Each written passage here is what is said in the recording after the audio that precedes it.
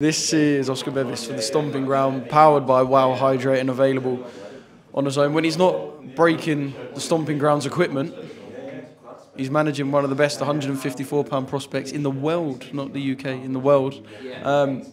Mate, just how good was that from Dan Toward? Well, I'm pleased other people say it because I just get loads of stick when I say, oh, he's this and that, but you can't watch that and not think this kid is unbelievable. So I look at the 154. He's the best of the bunch. He's the best of the bunch in the 154 division of the prospects, shall we say, coming through. They'll all be looking over and thinking, no, thank you to that. He was absolutely fantastic. I mean, the fella he boxed there, 9-1 record, tough as they come. As I say, he was like I said in there. He was like Michael Myers. He kept getting up, like he was getting hit with bombs. And that I can't believe he got up from that body shot. The body shot. Do you know the other one, the one that cracked him round the side here? I thought, yeah, he's got up and he's got his legs about him. But when he crippled him with that body, honestly, I felt it in my belly. I was like, oh God! And then he got up and I was like, this. I hope they're paying him well. I hope Lisa and Calla are giving him a good amount of money because he deserves it. He really does. Well, I'll tell you what, I was watching it with Cyrus Pattinson, and I don't want to do the Geordies any disrespect, but in his accent, when that landed, he went, and then he got back up. He went, "Fuck me! I wouldn't have got back up from that." So, it was fair fucked. It was a serious shot. It was a serious shot. And like I couldn't be prouder of him, to be honest. Daniel Toward is a really good person as well, which is above all else. Before boxing, he's a lovely kid. But when he gets in there, he's a demon. He's a complete demon. And I know, like, you can say, oh, it's delusional, whatnot, but I don't believe it is. Newcastle needs a star since Ritson Ritson's still there. He's got a good fight with my guy Conor Walker next week, but Ritson's had his moments of headlining Newcastle, and I genuinely believe this is going to be the boy to carry that flag going forward.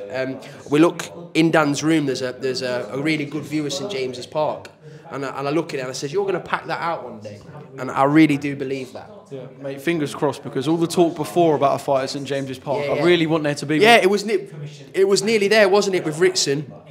But a few years' time, Daniel Toward will headline there. Yeah. Normally fighters who've had as many fights as he had, granted perhaps haven't looked as good, but normally fighters who've had that many fights, you don't talk about matching them in the prospect v prospect fights, but that is a possibility with Dan. Although, of course, you know, you can't just rush someone straight in and chuck him in the deep end, but there's good 50-50, 60-40 fights to be made, right? It's like, we're not gonna throw him in there at European level, like trying to be, he's gonna be world level straight away. It's a process. But what we don't want to do, that's why we've matched him against fighters with winning records. All of them. If you look at all of Daniel's fights, they're all winning records. This guy tonight, 9-1, young fighter from Colombia, strong. He could ship some welly, couldn't he? That earlier, fair play to him. He was feisty. Yeah, he was. He tried to win.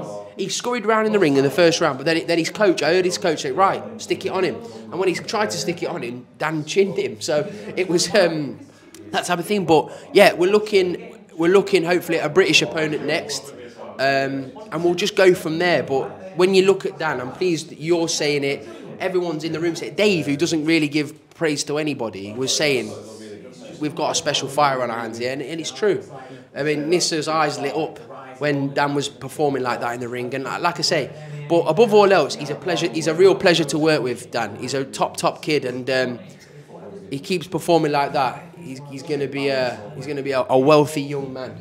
Yeah, mate, I can't wait to see what 2025 holds after that performance. Nor can I, but he's, as I say, real pleasure to work with, Dan. Yeah, absolutely. Right, a couple of other things I need to pick your brains on. Here we fucking You knew this was happening. This is why I've been asking you for an interview today. I did say, didn't I? I said, wait till after the fight, because then we'll have more to talk about. We can start off with Dan, and then we don't have to waffle about what we're wearing. Because you knew he was going to look that good. I told you, didn't I? I said, let him have his showcase performance, which we knew he was going to do, and we blow him up in an interview, then we talk some bollocks. Right, for the bollocks. Yes. John Fury. Yeah. Darren Till, Tommy Fury. On the fight first. Yeah. Is that a fight that piques your interest? Yeah, definitely. Yeah, it is. Yeah. It's a good fight. It's a really good fight. Darren Till, from what I actually went to watch Darren Till.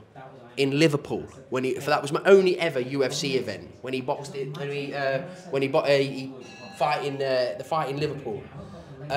He's a stand-up fighter, isn't he, Darren Till? He's an aggressive stand-up fighter. So he's got every chance against Tommy Fury. I can't wait for the fight. I think it's a very, very good fight. It's an intriguing fight. I might have somebody on the undercard, maybe two, but we'll see.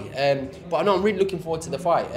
Darren Till's a scary human being. He's a lunatic, isn't he? Let's say it as it is. I'm being honest. Like he comes for me every now and again on Twitter, and honestly, I just think every time I see a notification, I'm like, oh fuck it. Every time I see it come through, but then he's good value, isn't he, Darren Till? He stuck it right on John Fury, which I did find quite amusing. I've got to be honest, I did find it quite amusing, especially it's like calling him Little John. He just said, Little John, you've not been seen or like for 6 months. It was good fun. Do you know what I mean? It's good fun. And Big John Fury's good value, innit? But I think he met his match there with Darren Till at the press conference. I'm looking forward to the fight. Dare I say that John felt like he had to intervene because Darren has got that intimidation factor about him, and perhaps he was putting Tommy under a bit more pressure than John would have liked. I just like what? Listen, Darren Till, like what he says, he doesn't fear boxing because what is somebody going to do really though if Tommy Fury's like landing a few stiff jabs and Darren Till just puts him in a headlock? Like it's game over. In a real fight situation, mixed martial arts, but it's game over, isn't it? So I just feel like I wouldn't be comfortable. Like imagine one of your fighters fighting Darren Till. You just think, well, he could just karate chop him or put him in some submission. Like you don't know, do you? Because he's a loose cannon. But that's what's going to put bums in seats, and that's what's going to make people pay the pay-per-view. Because what is Darren Till going to do? He could outbox him. Could just walk straight through him and stop him. Or he could just put him DDT him on the floor. You never know, though, do you, Oscar? You never know with him. He's a loose cannon. He's a mixed martial artist, not Triple H. But like what I say, like he's good value, isn't he? He's hilarious to listen to, and he's just nuts. So it's what's going to put bumps in seats. I'm looking forward to it. Yeah, it is going to be good fun that week in Manchester in January. Back a little bit to last weekend. Yes. Jake Paul, Mike Tyson. Did you stay up to watch? I did. At the time? I did. I watched. Did you intend to, or did you just watch after Taylor Serrano? No, I've got to be honest. I wasn't going to, but then I just thought, like, the person on my shoulder was like, Tyson's going to roll back the clock. I was one of them idiots. Hands up. I was one of them idiots that thought Mike Tyson is going to roll back the years and he's going to beat Jake Paul. But ultimately, we got an old man in there, and it was, let's be honest, it was shite, wasn't it? It was awful to watch. Jake Paul, to be fair, he didn't put the foot on the gas. I genuinely don't believe that. I don't think he's... Listen, I don't really rate Jake Paul, if I'm honest, but he's not horrible. He's not horrible, but... So you think he could have stopped Mike? Yes, I do, yeah. I do think that. That's my opinion, but ultimately I'm glad that it ended almost how it did. It was like there wasn't much damage done. It was like, right, that was it. It wasn't a great watch. But the positive note was, and I mean this, Taylor Serrano, yet again, was one of the best fights you can watch. Both women put on an absolutely unbelievable display, and I would like to see the fight again. I would like to see Katie Taylor fight Chantel Cameron. I'd like to see Serrano fight Chantel Cameron. I would like to see those girls fight each other, and then they're all probably going to hang it up after that. But there's still a couple more good nights for Katie Taylor, who, by the way, is the best female fighter of all time. Yeah. Well, I was going to ask, let's just say, for the sake of this question, there's one fight left for Katie at Croke Park. Yes. Would you rather see the third fight with Amanda or Chantel? Chantel, because it's 1-1. Because it's 1-1. But I do want to see Amanda, they were better fights. I do want to see Serrano Taylor though. I want to see Katie Taylor have 2 more fights. I want to see a fight Serrano and Chantel Cameron. Yeah. Just one more thing on the Mike and Jake situation. I know obviously people care for Mike Tyson because he is a legend. So he's got out the ring safely. He's made a lot of money. Yeah. But because he's done so, there's, I guess, the threat that it happens again. And even he's been quite open to it happening again. Yeah, I mean, he saw Oliver McCall. Do you expect him to? I hope not. I really hope not. But you're not going to stop him, are you? Someone hands him a $20 million check. You're not going to stop him. The highlight of the night was when he walked and his ass was out in that Rikishi thong. Do you know what I mean? That was the highlight of the night. So, of the Tyson Jake Paul situation, that was the best moment. It was hilarious. It's not what you need at 5:30 when you're trying to stay up. 5:30 in the morning, you're seeing Mike Tyson's 58-year-old ass hanging out that black thong. So I was just like, it is what it is. But I thought it was crap to watch the main event, to be honest with you. Yeah, well, we definitely got more than we bargained for in that sense. I want to see Jake Paul against Carl Froch. I thought you were going to say you want to see Jake Paul's arse. I want to see. Never say that ever again, Oscar. I want to see Jake Paul against Carl Froch or Tony Bellew. That I would find that I would be invested in that. This might sound like a stupid question, but I'm going to ask it. Does Jake Paul get knocked out in both of them fights? Yeah, 100%. Come on. Carl Froch, too big, too big, too strong, horrible right hand. If he's too big, too strong for GGG, then... Yeah, I just think, Carl Froch and Tony Bellew. They both batter him, wouldn't they? They both batter him, and the build-up would be amazing because Tony's like would be dead aggressive, and Carl Froch's dry humour is just elite, isn't it? So I would like to see that. Do you think with what we saw from Beterbiev and Daniel Dubois, they're actually calling Jake's bluff and going, look, if you want to fight a professional, I'm here. I mean, it'd be the easiest money they would ever earn. Yeah, but of course they would. Of course, I mean, Beterbiev, like, there's no way on this earth there's as much chance of Jake Paul fighting Beterbiev of me having a six-pack at the end of this week. It's not going to happen. Yeah, it's not going to happen. I've got a four-pack. Bit of a fridge. Bit of a four. No, a four-pack in the fridge at the hotel. I've got a four-pack. With a bit of a squodgy bit at the bottom, but okay, David. That fight's not going to happen. Jake Paul is never fighting Artur Beterbiev. He's never fighting Daniel Dubois. Daniel Dubois would. Can you imagine if one of... Isn't that why... Forget the backhand. Can you imagine Daniel Dubois putting a jab on Jake Paul's nostril? What would actually happen? It wouldn't be worth thinking about, would it? I want to see Tony Bellew come back to the Coldwell Gym in Rotherham and fight Jake Paul. That's what I want to see. Or Carl Froch. I want to see that, to me, I would take my money to watch that because I just think it was absolutely hilarious. Or fight Dan Toward. Mate, I'm here for every single one of them fights you just spoke about.